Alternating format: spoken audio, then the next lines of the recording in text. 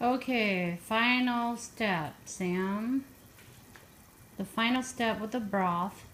As you can see, when you boil the broth for 2 hours, so you have to add more water, okay, to the broth up to the top of this.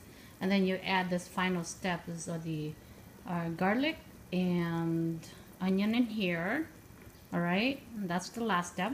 I poured a can of this already in there.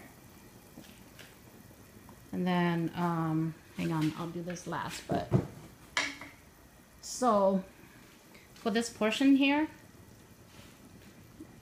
I can't,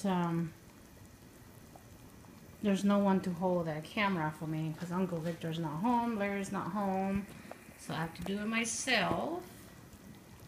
But here you go. 1 full spoon, this much, right? And second, 2 more spoons. 1 more spoon. Hopefully this will bring up the taste with just that much. Okay? And then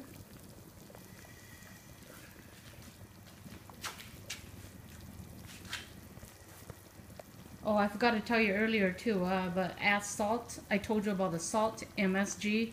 Then add a little bit of sugar, okay? Maybe a tablespoon of sugar into the broth too, okay? So that's that. Then do the final, like I said,